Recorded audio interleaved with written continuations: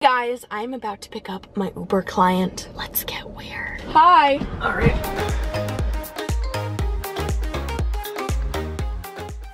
So now to make it go away, all you gotta do is do the opposite. So I'm going to trim everything so it's aligned perfectly.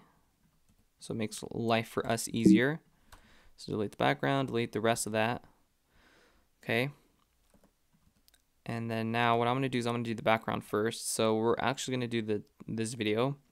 So what you're going to do is, let's see. So what you're going to do is you're going to go, once you have a good, I don't know, wherever you want this to show.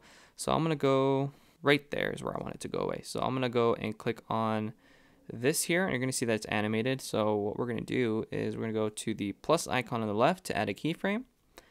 And we're going to go here to the very end and just drag this to the left. And you're going to drag it all the way to where your first point started. So now if I push play, it's going to look something like that. Sweet. Okay, what we're going to do is we're going to do the same thing for each of the layers here. So it's a long process, I know, but if there's an easier way that you guys want to do, you can either just group all of this and then just have it kind of disappear. That's a fast way of doing it. Or if you want to be fancy, you can create more keyframes. But to make it a little bit more easier for you guys, I'm just going to group everything. So I'm going to click new compounds clip. But what you would do is you would just do the opposite of what you've done in the beginning to the end, so it makes it go away. But I'm going to make this one easier for you guys, so I'm just going to name this.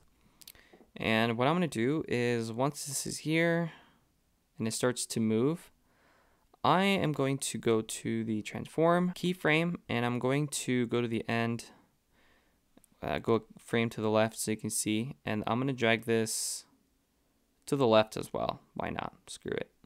So now if I push play, it's going to look something like that. I mean, you can do something like that. It's as simple as that. That works too. So now once you guys are done, I know that took a long time, but once you guys render this out, so it plays back smoothly, this is what you guys are going to get. So with everything finished, let me make this bigger. This is what it's going to look like, and with the audio enabled again here. Hey guys, I'm about to pick up my Uber client. Let's get weird. Hi. All right. And there you go, guys. You finally did an Instagram overlay for your videos, and it's as simple as that. Without any plugins or anything like that, all you're going to do is just use keyframes, guys. Keyframes is your go-to. He's your friend. Do it. It's awesome. And yeah, so if you guys found this tutorial helpful, be sure to leave a like, guys. That'd be awesome. I mean, if you guys really do like the videos that I'm putting out, please leave a like, comment down below, subscribe, turn on the bell notifications so you guys don't miss out on a video. And yeah, peace out, guys.